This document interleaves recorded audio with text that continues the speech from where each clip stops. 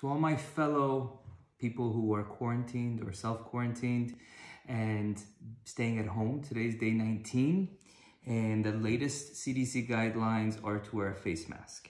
Obviously, there aren't enough face masks to go around or to purchase.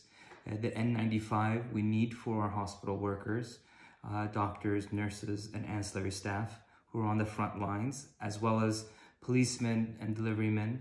So for us who are at home and need to run to the grocery store, run to the gas station, or go on a walk for that matter, there are simple ways to make one of these face masks at home. Today I'm using a onesie. So I'm going to be folding this over with two simple rubber bands that I'm going to be applying on each side of the onesie. I'll show you how simple this technique can be.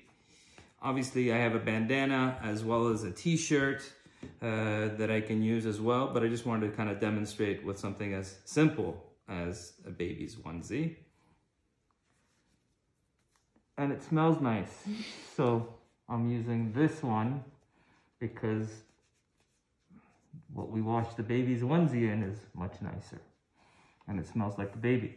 So this will help protect you both from spreading the virus, the coronavirus, as well as being exposed to the virus. I think this is important. Using something that has a little bit thicker of a tissue can also help prevent you from getting that exposure.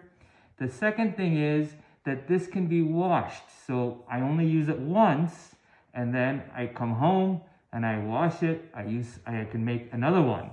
So you have an abundance of face masks at home. Thank you for paying attention, and we'll continue our courses online.